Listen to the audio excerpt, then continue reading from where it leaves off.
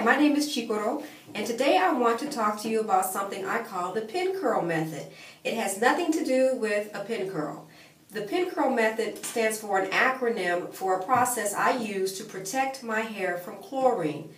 P stands for protect, N stands for neutralize, C stands for chelate, R stands for restore, replenish, replace, and L stands for lubricate. What is this process for? If you go swimming once a year, just use a shampoo and a conditioner and you should be fine. Or use a swimmer's shampoo.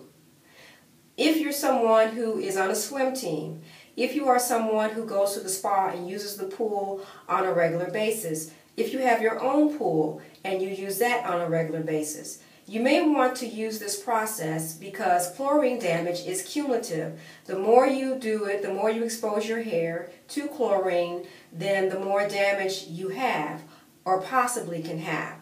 Does this process completely stop chlorine damage? No.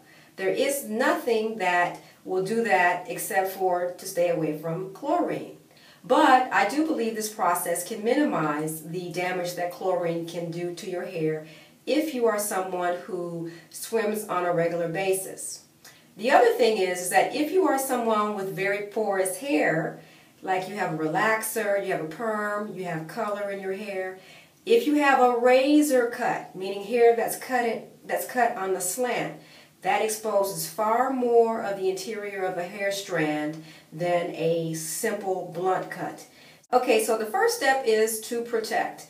And what I use is any kind of cheap shampoo, any type of cheap conditioner that doesn't really have protein in it. And if I can get a sulfate-free conditioner, that's even better. So I use a cheap moisturizing conditioner and a pomade on my hair for the first step. So I've taken my hair out, so I'm going to take this conditioner and I put my conditioner on dry hair. Hair has a saturation point, so I like to use conditioner with no water so that the conditioner, which is thicker than water and will not be a conductor as well as water is for the chlorine, I use this on my hair. And I use a moisturizing and not a protein conditioner because a moisturizing conditioner contains more emollients and more components to lubricate the hair, whereas a protein conditioner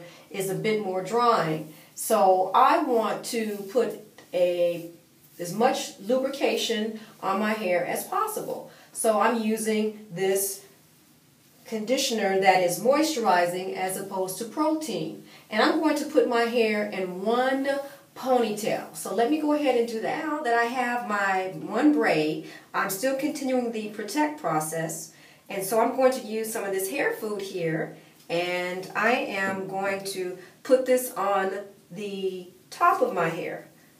Sometimes if you have porous hair, the hair seems to want to break at the root when you have a relaxer, when you have color.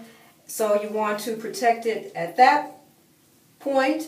And then I like to put a little on the ends of my hair because the ends are very fragile. They're, of course, the oldest part of the hair, and they tend to also be the most porous on your head as well, even if your hair is natural. And what I'm going to do is roll up the ends like this, and this is a preference. And then I have a coated rubber band. You can use what you want. And then I'm going to put that on the end of my hair. And it is a little oily, so it depends on what your preference is. You may want to put a little baggie on here, but I don't. So I'm going to tie this up like this, like so. And that is how I am going to go in my pool. And what I have done is the protect part. After you get out the pool, you want to do the next step, the N, which is neutralize. Vitamin C powder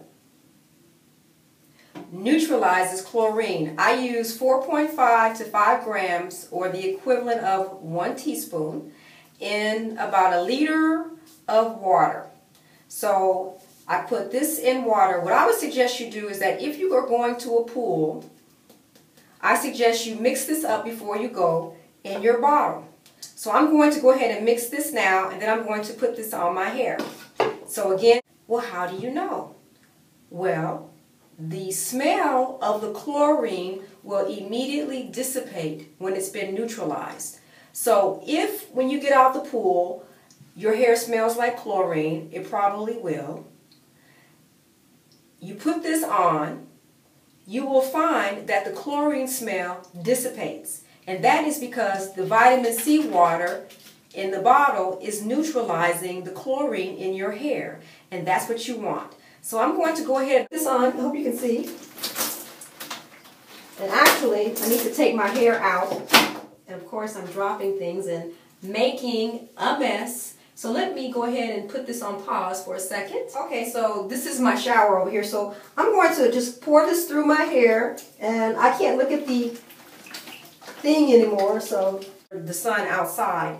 You want to do this after you've gotten out the pool, and you want to do this when you solely want to get the chlorine and you're about to wash your hair. This dripping I do not like, so let me take care of this solid right now. Next, I'm going to chelate the chlorine out of my hair. Well, how do you do that? I use Chicoro syrup. I'm going to add it to my shampoo. The Chicoro syrup in your hair directly, it's very sticky. So I mix those two together in my hand. And I put that on my hair. And usually I put my hair in braids to wash it, but when I am going swimming or have gone swimming, I don't want to take the time. Time for me is of the essence when I'm dealing with chlorine or chlorinated water in my hair. Chicoro syrup. Okay? And then I'm going to put this throughout my hair. And this is the Chicoro syrup is something that is a carbon-based type of organic substance here. And what it does is it has like fingers, and it takes the things like chlorine and even things like magnesium and calcium and even copper. This chelates, or it grabs onto and pulls out things like those materials, those minerals from your hair. So this also helps to remove the green in hair that one may get if you are swimming in a pool and there's copper in it and your hair has turned green. Chicoro syrup and the shampoo together, what it does is it sweeps away the chlorine, it sweeps away the magnesium, it sweeps away the calcium, it sweeps away that copper. So it chelates out those components from the hair. Okay, now that I have my hair braided and I am able to now, I can wash it. I still have my soap in here as well as that Chicoro syrup. So I'm going to rinse that out of my hair, and then I'm going to do the next step, the R. The R is to restore, replenish, replace the protein. Now you do want to use a protein conditioner on your hair after you washed it. And what I do is I combine the two steps, meaning the lubricate as well. L is for lubricate. So what I would do is take my conditioner. We're going to pretend this is a protein conditioner. I'm going to take my protein conditioner and I'll probably mix it with a little oil. And that will take care of the R and the L, the restore, replenish, replace step, as well as the lubricate step. Okay, now I have the conditioner mixed with oil in my hair. And one thing I've noticed about when I use this process is my hair feels much softer when I use the vitamin C and the Chicoro, etc., than if I don't. Usually after, and thank you very much for your time. Goodbye.